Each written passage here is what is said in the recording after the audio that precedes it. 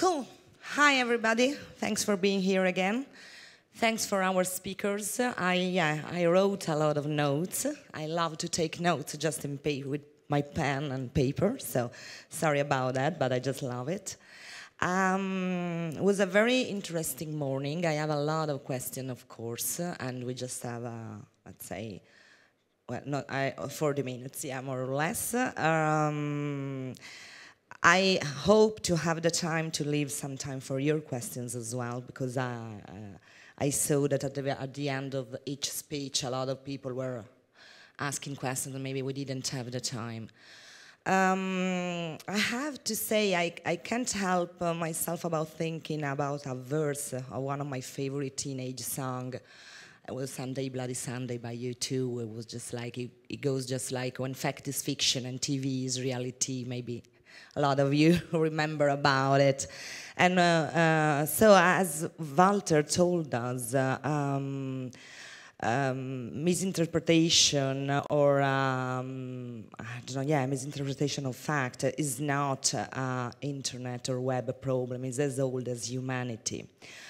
I have to say, I start with you, Walter, because at the very end of your speech, I had a big question, and it was just like, so what? I mean, I loved it so much, I liked it so much. I didn't tweet because I didn't want to distract myself. But my question remained. We know, you said fact don't exist anymore, it exists just perception. It's not a problem of today, but maybe today is bigger. It's a bigger problem because of the platform, because of the social media, because of the flux, because of the fastness and stuff like that. But at the very end, what is your answer to this? I mean, the title of this panel is, can we beat misinformation, and how? So I don't know, it's not a recipe, but in a way, Massimo and Eliane just gave us some ideas about how to do it. You said authority is very linked, truth is linked to authority, and maybe we have to go back to give experts the authority they had before. And Massimo showed us some examples about disintermediation in a good way, both for tragedy or for laughing. I want to know if she was on any drugs anyway, because... No, she was looking for a birthday present. Yeah.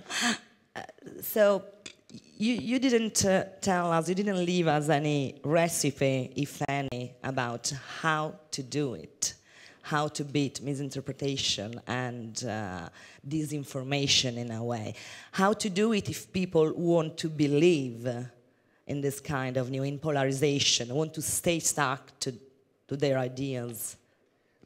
To be honest, I don't know. And I assume that we have to accept this fact as a fact. Even thinking that we have to find a solution is a misinterpretation. Because since we don't know the exact shape of the phenomenon, we are still striving and moving toward wishful thinking. For instance, someone on Twitter just was arguing that narcissism, basically looking at this phenomenon like narcissism is not proven by research. Actually, it's not true. Actually, there are tons of papers that are basically correlating our behavior, narcissistic behavior on Facebook. Actually, what I mean by narcissism is just this distance between the real self and the projection online. We create an image of ourselves online. This distance, this gap, basically make us more prone to looking for interpretation that are consistent. So basically, it maximizes our tendency to oversimplify. So my idea, actually, we are trying to deal with the problem in several directions. From one side, we are trying to build this observatory, in which I would like really to be you to be involved in which we want to create a synergy between journalists, scientists, and communication scientists in a way that we can deal with the phenomenon and try to understand which way of framing story is more efficient in communicating the most correct information, correct, if we can say that. On the other side, we did an initiative during the Bright Night in Lucca that was basically making people laughing and talking, so learning to listening. We did Scienza e Porchetta, Bufala e Porchetta. That basically was, the idea was to make people join a group to enjoy listening and talking each other, and the approach was just really peer-to-peer. I was just driving at the beginning, the interaction, and people start to talk among each other. And there was this process of listening. Then there are other options that we have to move on, because actually the problem from the misinformation, the reverse side of this monster, is that our experiment, the first part, the cognitive inoculation part, proved that online we can be manipulated. If we inject in this... Not only online, I guess. Yeah, but it's really easy to go inside there, because it's not like you can inject the virus, the precise virus for the echo chamber, and you can drive the formation of the opinions. This is, I think, the biggest warning, more than the rational willingness. So the point to me, to be really synthetic, is to accept that the world is not platonic, and we cannot solve everything. Even logic and mathematics accepted this 50 years ago, and start to think that we are dealing with something that is really, really complicated and complex, that is our society. Those are just the expression of our thoughts, of our dynamics, of our engagement with life. And accounting for this, then we could start to drive possible solution. But still, we don't know if there is a solution. Okay. You're still investigating it. Yeah, I was assuming that you didn't have a recipe or a solution, one solution fits all, but just to have an idea about your next moves on it.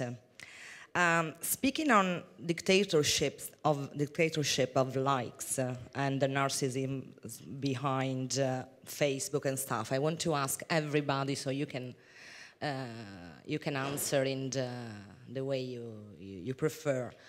What about the new platform that are shifting the likes paradigm? I was thinking about Snapchat using it for news, with Discover, with the experiment of Discover, and the possibility to share journalistic content on Snapchat. Snapchat doesn't have any doesn't have any appreciation, doesn't have any metric. I mean, it does, but not in the way that Facebook or Twitter, not so immediate. I mean, Facebook, you just write, you have the like, you have the sharing, and you're happy with it.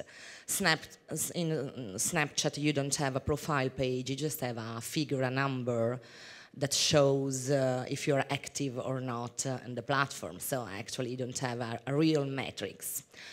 I'm still, of course, investigating, just everybody is, about the possibility to use it as a platform to distribute journalistic content. But we don't have the likes, we don't have the narcissism, or yes, we have the narcissism as well. So the problem is just shifting to another level. I don't know if... Oh, it's tricky, isn't it? I mean, I think it's tricky, this issue of, morals and making these ethical judgments. Are we more narcissistic now than before? Have we always been subject to confirmation bias and so on?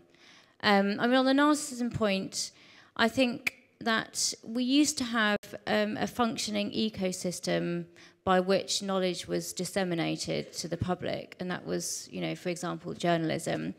And journalists became journalists, partly for narcissistic reasons, but that narcissism was kind of incorporated into a professional framework, that actually this was just about getting a job that you thought was worthwhile and that you were valued by society for doing that job.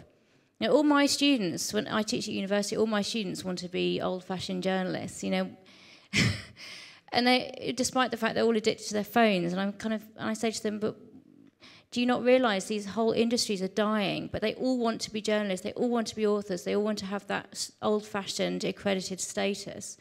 But I think there isn't anything wrong with that.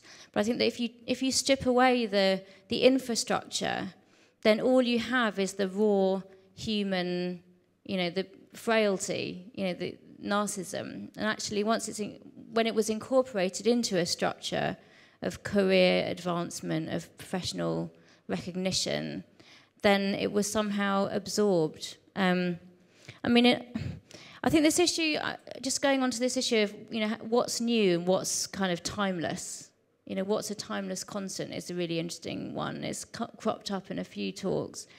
I agree with you. Walter, we have always been subject to confirmation bias. So then we have to ask, well, what's new now? What has changed? We've always had debates about truth and reality and manipulation, and Shakespeare plays and sort of, Greek philosophers and so on. It goes all the way back. But so what exactly is new now? And I think that what I was arguing is that we have lost that ecosystem by which we, had sort of official filters and agreed modes of to know what is truth, and that was underpinned by authority, and that has changed. So it's not the case that, of course there's no such thing as a fact, and that's always been the case, but what we have had is these kind of socially agreed ways of dealing with that kind of philosophical reality.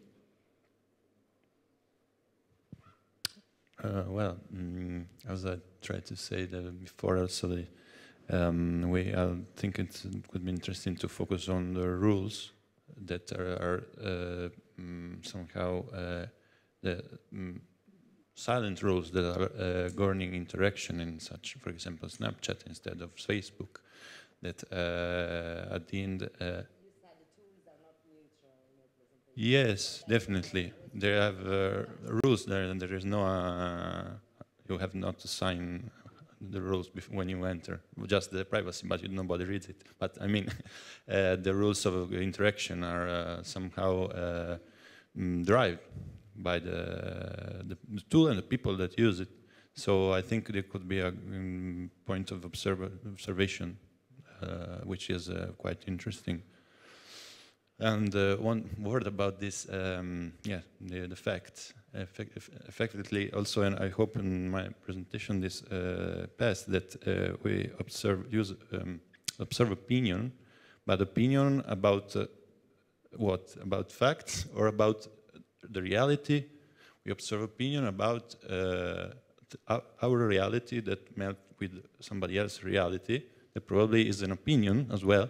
So this is a really Chinese box stuff, and so this what I wanted to show was this, that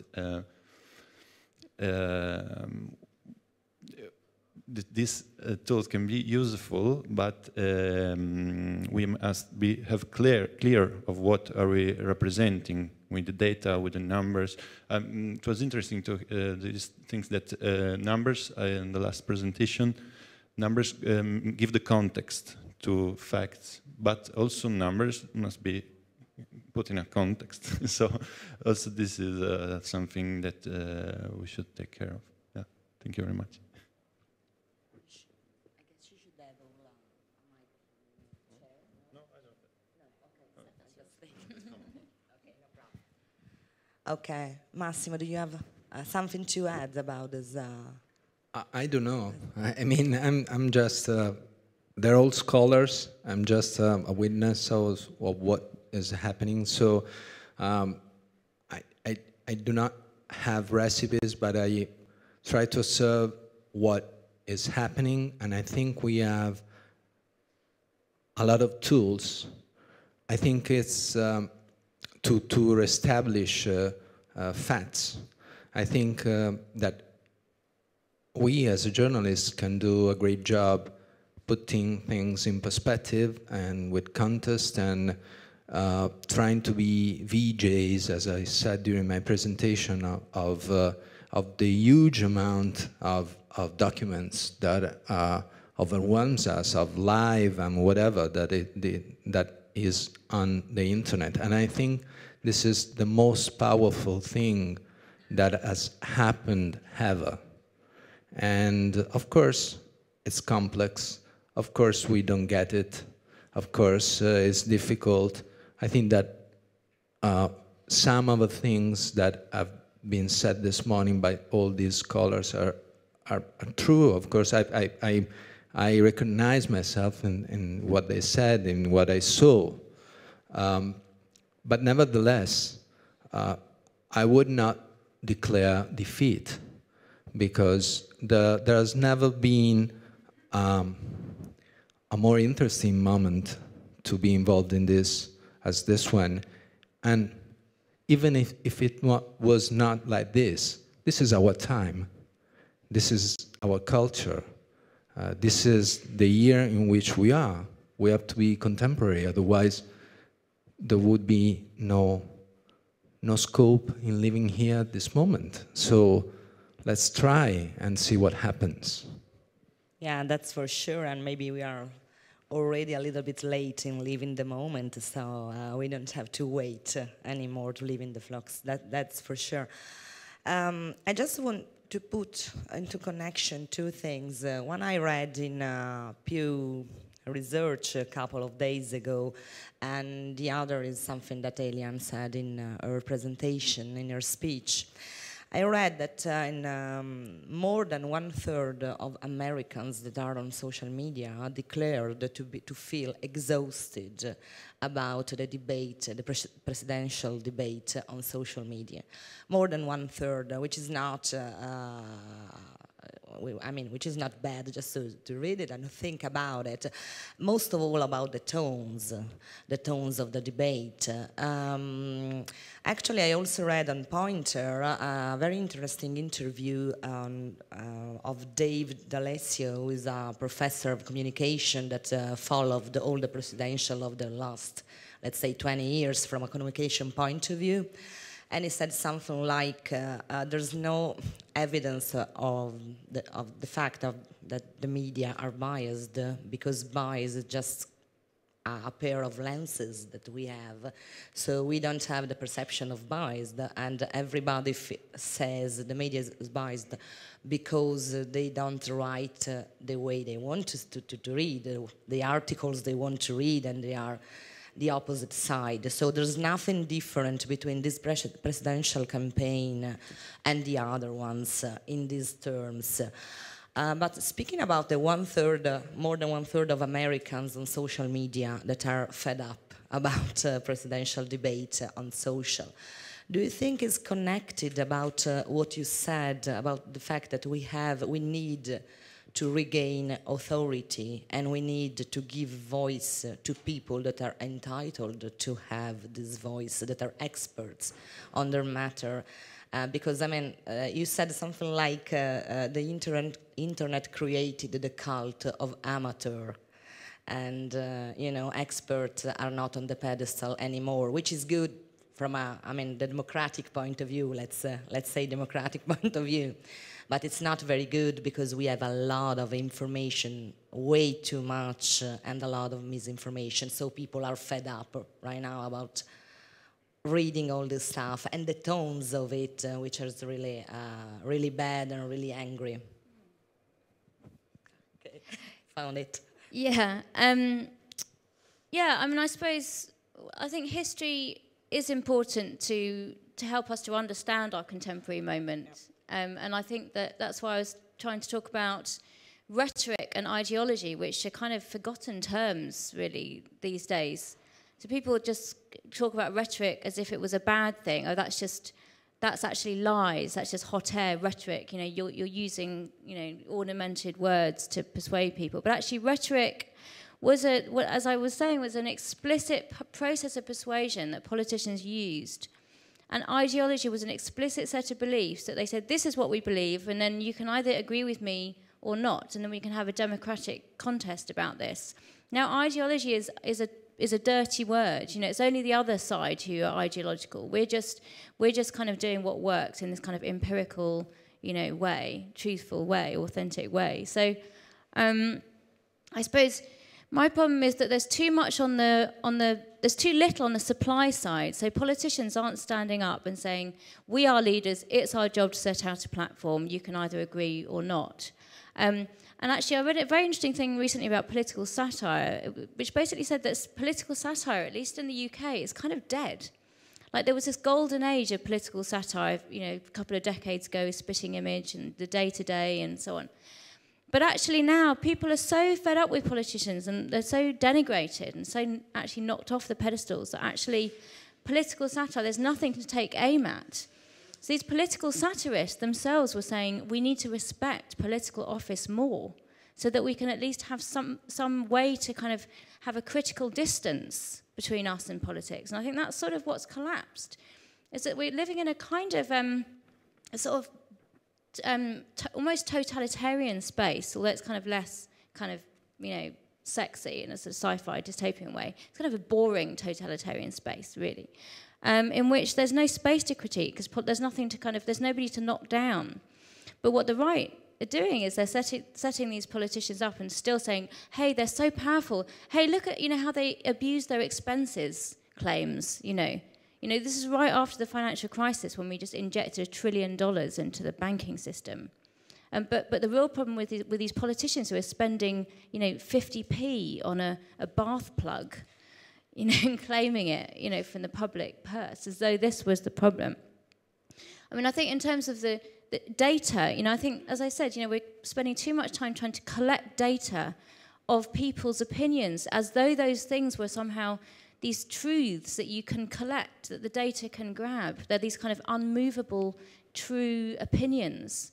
And actually, what I want is more supply side, more persuasion, and less kind of endlessly trying to harvest, you know, people's views. Because as we know, or as we should know, people's views are influenced from above. And that's what I want to get back to. Do you want to add something? Yeah. What was interesting the last speech was this video in the sea with migrants, and what astonished me is that about the authority of institutional journalism or science, is that basically also in our data this frustration against migrants was very growing, and the argument people are using is on the institutional side there is this big amount of numbers to show the proportion of the thing and how this, for example, the number of the migrants toward the number of European population, the taxes they were owing.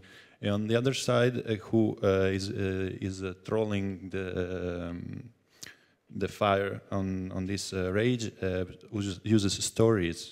uses stories of people who had also a lot of bank stuff.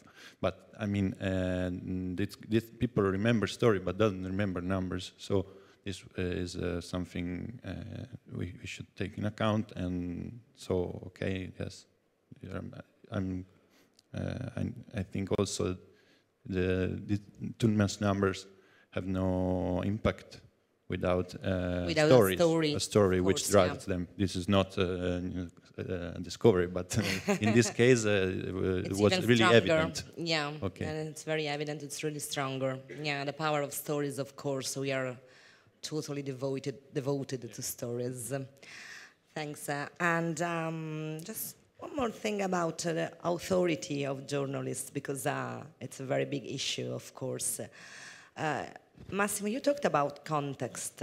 Our role seemed to be today more than yesterday to give the context in which stories are developing and stuff are happening. But we're living in a world in which even the home pages, and we know about the innovation report of New York Times a couple of years ago, which were, let's say, one of the last portion of context, old style context that we provided to readers are not very useful anymore, because I mean home pages are not visited anymore, or not as they were before. So how can we give context? How can journalists and professional of information, let's say, not only journalists in an Italian way of can give context today, can help readers to have, let's say, the right framework to better understand the information? And do you think that for regaining authority, it's important to, let's say, to select experts from amateurs again, as we did before? No, I don't necessarily think so. It's not necessary. How do we reestablish a hierarchy beyond the homepage? Well, I want to be provocative on this, but the homepage is dead. The website is dead. You have to bring this to a single topic. There you can work trying to reestablish contest. And so you have to think of your job not on your side. This, of course, is not dead, literally speaking, but will not be anymore the center of your effort. Everything has to be distributed, so you have to go on platforms. We might not like Facebook and Snapchat, but that's where people are. So fish where the fish are. We have to be at service of the people. This is what we are supposed to do. So we have to go there and find them and put contest there, bring contest there, bring depth there. And the other thing is give voice to the less heard, to people who have a voice and can express itself. Okay, we have to bring that into light, as it was done with the footage of the migrants. The footage was there, and nobody just asked to the migrants for it. Just go there, ask them, they will give it to you, work on it for 2 or 3 months, and this is what comes out.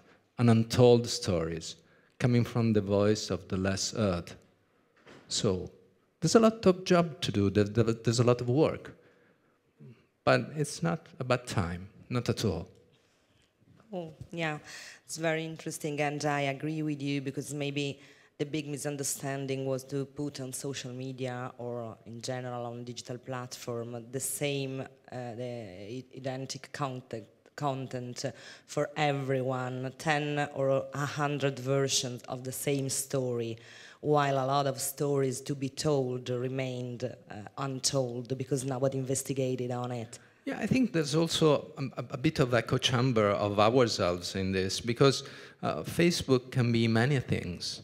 I've seen migrants arriving on the shore, and the first thing they ask you is, how can I find a connection? Because I have to connect on Facebook to let people at home that I'm safe and to see which is the safest route. Because, of course, the internet is not just the worldwide internet, but it's made by many, many nets. And some of them are really personal, made of friends, made of people that count for us. So for them, knowing that they cannot pass through Hungary because there's a wall there and they have to go through Macedonia or whatever, is really important. And these are the tools of today. These are the tools that they use.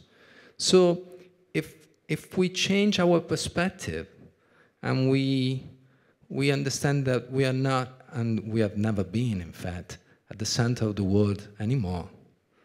And this is, I think, it's very healthy. Thanks. Eliane, do you want to add something? Yeah, Thanks. Yeah, I mean, you know, I absolutely agree with you. That video was really powerful, but I think the question is, what does powerful mean? So it's very powerful to us to watch it, and anyone who does come across it will find it powerful, moving. But how much power does it have? And I think that's what I want data to do, is to analyse where the power lies. And you know, and it is a game of cat and mouse. Is that you have these individual voices of people who have been sidelined, and sometimes their voices are heard, but then those voices are co-opted. So those individual testimonies can then be co-opted by the big tech multinationals to say, look, we are giving ordinary people a voice. You know, so it's a game on both sides, I think. Sure. And also those images have to fight in this kind of increasingly saturated video-driven market. And I think, you know, and I realised I didn't answer your question really about why people were so sick of the coverage of the election. And it's and it's because it's really easy because people are fighting, they're talking about the easy issues, you know, whether Clinton is nasty or not. You know, politics is about difficult decisions and prioritization, but that's not what people are arguing about. But the people's attention is saturated by these simplistic issues. So yeah, so how do you push through that? Just a clarification on powerful. I think that if we were able to bring stories like this in light, people might decide in a different way. I know that in a speech a few days ago, Trump said, you know what, if I shot somebody, you would still vote for me. I know that. But nevertheless, I think that people in Gorino, we had a case a few days ago of Gorino, a small town in the northeast of Italy, where 12 migrants, women, were supposed to be hosted, and the population didn't want them and didn't let them arrive in the city. So I suppose that the 400 citizens of Gorino, if they were somehow confronted with footage like this, and if somebody would have told them a different story from the one they have been hearing for 2.5 years from the politicians locally, telling them that the migrants are going to rape their women and so on, and then steal their jobs, probably things would be different. I would say, I would like to see, I love relativity, but I would like to see, I'm convinced and I'm sure that it would happen, because I believe in human beings. Yeah, let's hope so. Maybe next time. But yeah, I just want to add one more thing about the need to create a context again, just like you said, and also the need to avoid people being fed up because of the, let's say, overwhelmed by the tons of information. And it's one skill that it's very important to develop, in my opinion, but not only mine, which is the content curation skills. Because it's not only, anymore a matter of producing new content, but also to do a good cherry picking and to do good content curation, just to help readers find their way. Because if sometimes we journalists are kind of confused about the abundance of stuff on the web, you can imagine readers that maybe they don't have our tools and our capability to understand and to find a way. So content curation, I guess it's not new, of course, but it's more and more powerful inside a good and digital newsroom. I have one more question for you, Walter, about if you had something to add about the things we said till now, you can do it. But You helped me so much. I have to say thank you, because when I wrote my book, you helped me so much with the chapter about fact-checking and debunking, of course. And I read with great interest what you wrote. Massimo said we're not defeated. We're just waiting to see what is happening. We're living in the moment, but we're not defeated. Actually, what you showed in your presentation seems just like it seems useless to go on with fact-checking. Well, very difficult to go on with fact-checking and debunking right now, because you're overwhelmed about the quantity of fake stuff you find in the internet, and it's kind of, or not useless, but maybe too difficult, or you have another idea about it. Still, we have to go on, of course, and to go on fact-checking everything. Definitely. I mean, the problem, on my opinion, is that the large amount of information is just a second-order effect of the explosion of the complexity of reality. The problem is that our cognitive abilities is not able to process the complexity of reality. So even the journalists have to deal with this presentation, so creation of a context, of a narrative, in a system in which, for instance, we are basically, let's be honest, I mean, on the Brexit, no one knows what is going to happen. No one knows, even the economist. It's just there are a connection of hypotheses. So we have to accept that the world is not deterministic. Combination of factors may lead to the emergence of unexpected stuff. So we have to account for this. There is not a way to tell a story in a way that is objective. Logic, Gödel, told this, 60 years ago. Mathematics is not able to describe itself. That is actually, I'm biased on that for sure, but we are just saying that our language, so basically our way of modeling stuff in science is not sufficient to describe reality.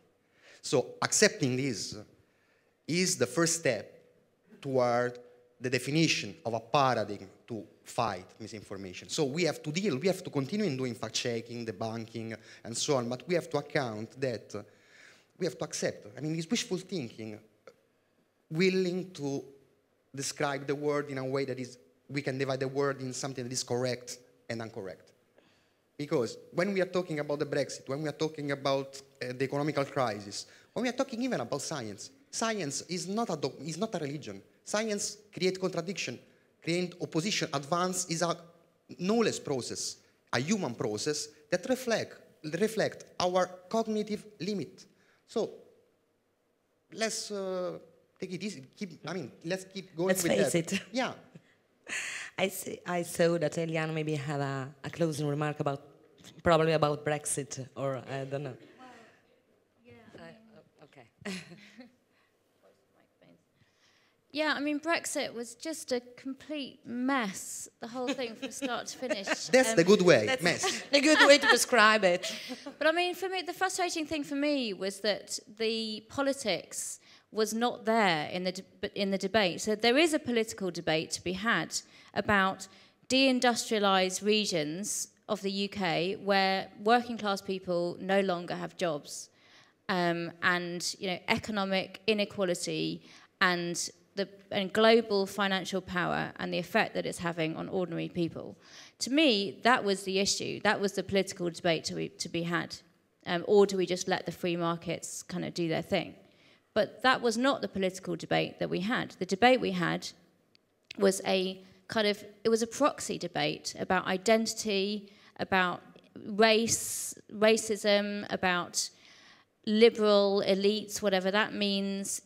All of the political debate that should have been had was channeled into these false categories. And then those two false categories then slugged it out on social media, producing nothing of use politically. So that was my frustration. And in addition to that it was supposedly this great, triumph for ordinary people. But what the reality was that it was a Conservative Prime Minister who defends the interests of the financial elite, using the royal prerogative to bypass the Houses of Parliament and reimpose her timetable for exit. So it was the precise inversion of the kind of way it was talked about politically as this kind of great, revolutionary moment. So, yeah, so the terms of the debate have just been completely sort of distorted and inverted. And it's very difficult for the analysis to cut through. And what you say, yeah, it's very clear what you said, and it seems to me that in a way it is what is happening right now in Italy for the referendum of December. So it's the same kind of thing, to shifting the attention from the political debate to other kind of issues that are not related to. I mean, they are related to, but they're not the main or the focus issues to debate for. If you have something more to add, or at least we just have some seconds, but I'd like to give the microphone to you if you have any questions for our speakers that were very good to make clear their points and to help us understand about how can we beat this information, which is not an easy question to answer, of course. We just try to give some suggestions. Any more questions? Are you longing for lunch? No, we do have another. We do have another very good speech you have to wait for.